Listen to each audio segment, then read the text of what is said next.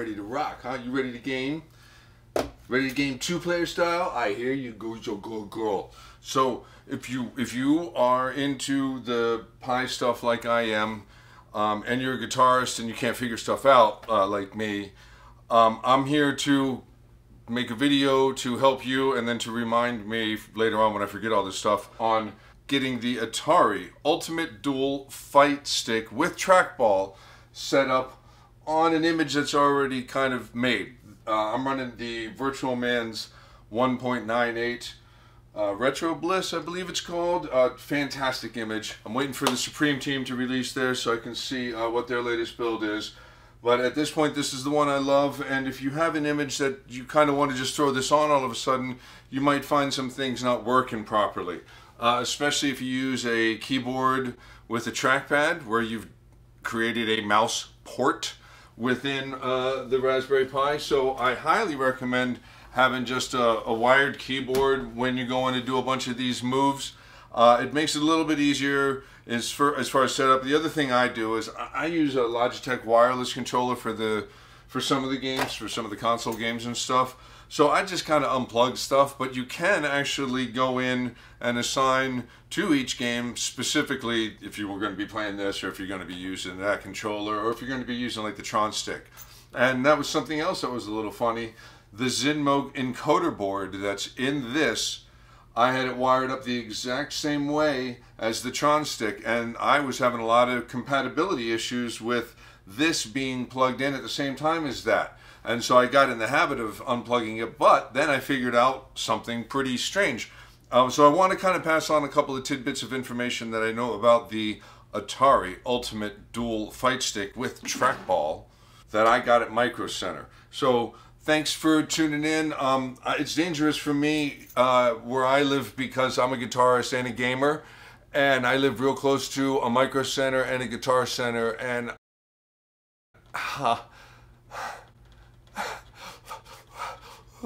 yeah, so I end up with stuff like this, and I got this at the beginning of the summer when kind of everything was locked down. They have a version of this with a Raspberry Pi now, so it's a little more expensive. These go on sale pretty regularly there as well, and they also have a scaled down version without the trackball, and then that same thing with the Raspberry Pi 4 in it, and it's different price points, of course, and different sale points. But I want to dive into this real quick. I have it unlocked so I can show you a couple of things. You see, it pops open real easily.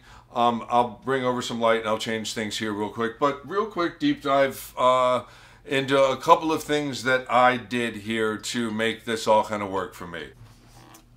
Okay, so real quick, I'm not endorsed by anybody, and none of this is paid for or it's promotional or in any sort of a manner. But there's that Zinmo encoder I was talking about. What I've done here is I've added another switch here. So I have the ground going, just like any one of these. I have plenty of these little switches kicking around, so I just grabbed one, and I traced the mode line on the Zinmo. It's going to be this, on the player 2 spot, it's the bottom second row right there. So I traced it to that one, which turns the joysticks from analog to digital, which was strange because my Zinmo Tron stick right over there, it was wired up the exact same, except it didn't have, you know, some of these extra wires that they have included in here. So you see there's all these extra jumpers so you can actually access all the pins. So it's a good bargain, because if I were to build this and buy all of their parts, maybe slightly cheaper sticks than what they sell, and maybe a slightly cheaper ball, but I'm not too sure. It all looks like high quality stuff for the price point that you're getting compared to what you would have to buy from them if you bought it all in components. So this defaulted to a different mode than the other one. Oh shoot, I think I just hit the button and now I'm probably not going to be able to do anything. Let's see. So yeah, that's one of the things that happens when you plug in a couple of these sticks. If you're trying to use this in conjunction with other Zinmo encoders, just be aware of that mode was in a different configuration than what I was used to. So that's just something to think about. It's very strange something quirky. Hey everybody, it's Future Double. Sorry for the video interruption. I wanted to make sure that you added to your command line text on the boot partition this line, the second line there, and I'll include that text in an overlay here. This is how you do that. This is my micro SD card from one of my Raspberry Pi 4s, and I'm going to put it here in my card slot. And what you're going to see pop up here in a second is just the boot portion of the image. And so in there you're going to see a whole bunch of stuff come over. It's hard to do this when I'm blocking the mouse. You're going to look for the command line text, and you're going to double click on that and edit it. And you see I've already added it right here. There it is. You basically just come to the end of the text and hit space and then add that line, and then you hit save and close it on out. I'm not going to make any changes here. But that, and there's a guy named Drew Talks on YouTube, and he goes through some of the things that you really need to do. He, in fact, also has, let's see what we got here. He has these two files, and I'm going to share that video link right above me right now. But back to the video. Thanks. Now, the Virtualman image that I enjoy running so much, some of his games that you want to run on Trackball, he's not using an emulator that would be that will recognize the trackball. So you need to go in there and set that up a lot of times. So, and you want to make sure that you're able to do that within the Virtualman image. So you want to go over to the options section here, and you'll find similar things in pre-built images. This run command setting, this one right there, that you want to select.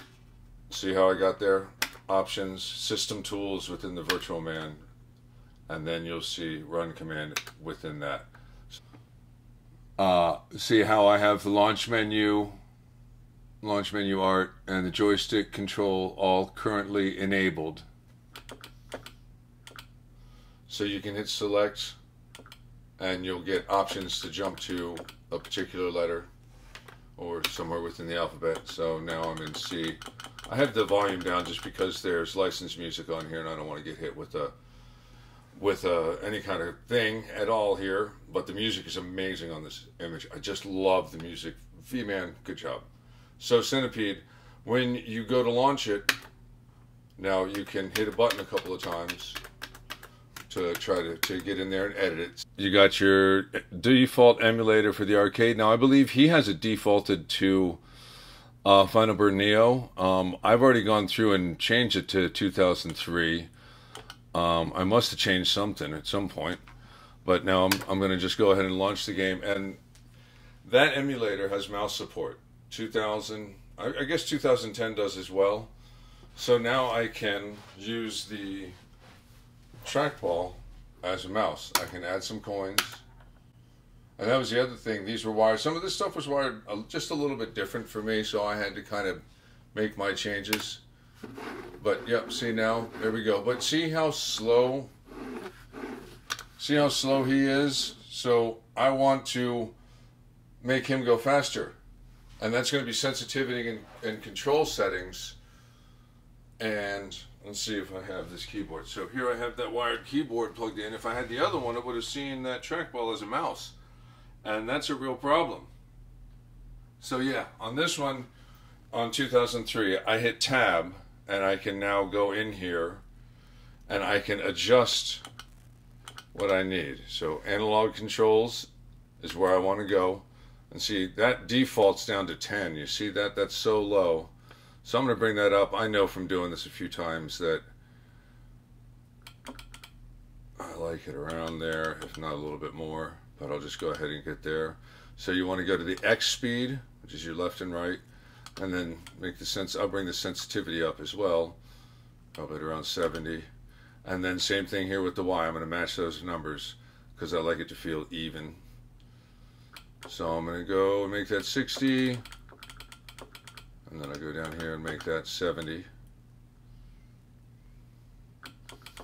There we go. And then back out to the menu. And I just do that. I generate an XML DAT. Somebody can tell me what it does, but at least saves my information in whatever strange way that it does. So now I can come over here and add some more coins because I'm dead. And now see, it moves a lot better. For me, it moves a lot better. It's a lot closer. And I'll sit there and tweak it, you know, make sure that it's the way I like it. But if you open up Centipede and several other trackball games in that image, you're going to have to do that alteration right there and make the run command setting alter so that you can actually change the emulator for that, okay? And that's just a quick tip on how you do that. If you're running a couple of different joysticks, if you're running this, if your intention was, like I can take this over to one of my cabinets that has a USB port in the front of it that's going into my Pi, and I can add player 3 and player 4 with this and add a trackball to it. So that's always kind of a nice little option to do. You can do this, but just something to remember that encoder in there is going to be a little bit different than probably how yours is set up if you're using Zinmo. If you're not, no big deal. A lot of people ask, how about that trackball? What do you do with the trackball? Well, there's this one is USB. So as you can see in here, I have gone ahead and I put a USB hub in here so that I could plug the mouse and the Zinmo encoder's USB right into there, and then I just dongle a little guy right out of here and plug that in there. And then when I want, I swap out for the Tron one. And then that's my Glenn's Retro Show. Glenn, you rock. That's the Tron spinner. Tron stick and the Atari spinner designed by Glenn. Drops right into a button slot.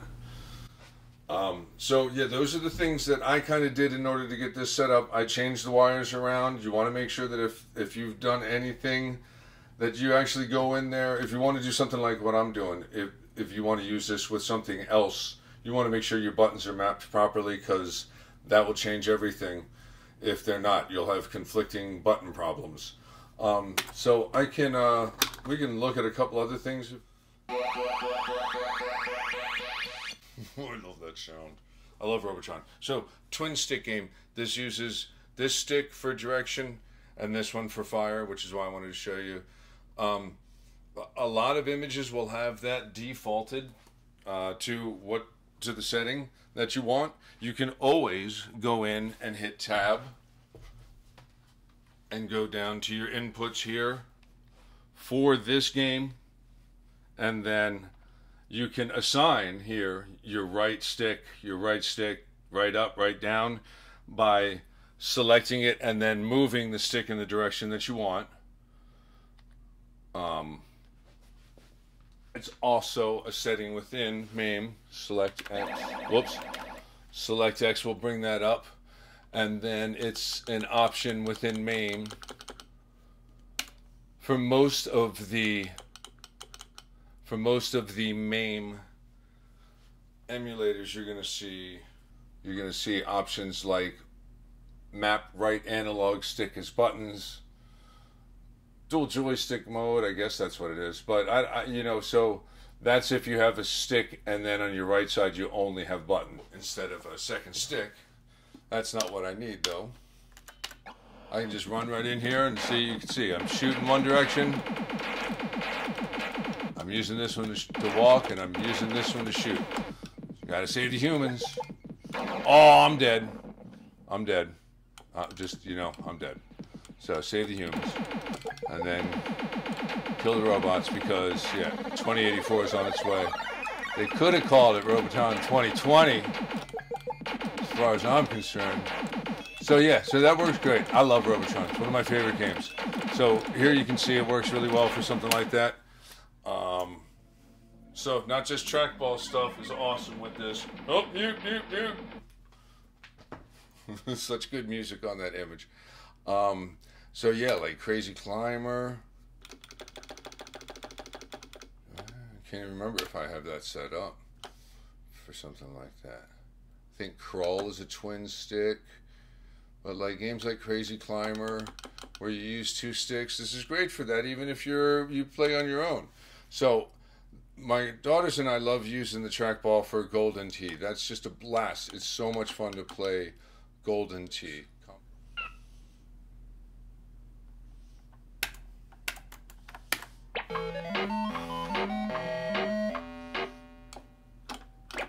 Yep, so twin sticks works. Crazy Climber right out of the box for V-Man's Image. Oh gosh, dude.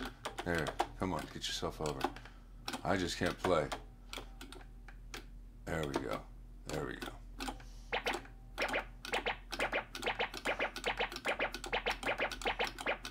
Yeah, so it is one of the reasons why I like the V-Man Images. A lot of this stuff is just already set up to play. Mute. So down here I have the Raspberry Pi 4, and that's running Virtualman's Image off of that 2 terabyte drive there, plugged into a USB. That's powered. It's a little hub that's powered, and it's just a 2.0 hub. So I just use that out front for controllers. Logitech controller is there, and there's a little dongle. And then they have a stand. They actually have a real stand with artwork now for this thing, and it looks really good, but I made my own. I think if you saw my room walkthrough, you saw that. So those are a couple of quick tips on how to kind of work with the Atari Ultimate Dual Fight Stick. It's a mouthful, right? You're going to want to go in and change some of the emulators that are compatible with the trackball.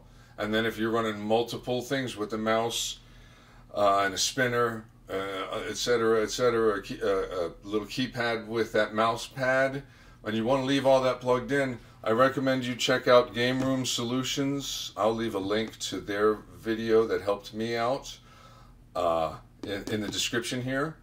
But once again, the Atari 2600 Fight Stick, I really, really like it. I've spent a lot of time with it, just mostly on the Pi 4. I have not plugged it into anything else, not the PS3, not any of my Xbox even. But from what I understand, it should work just fine.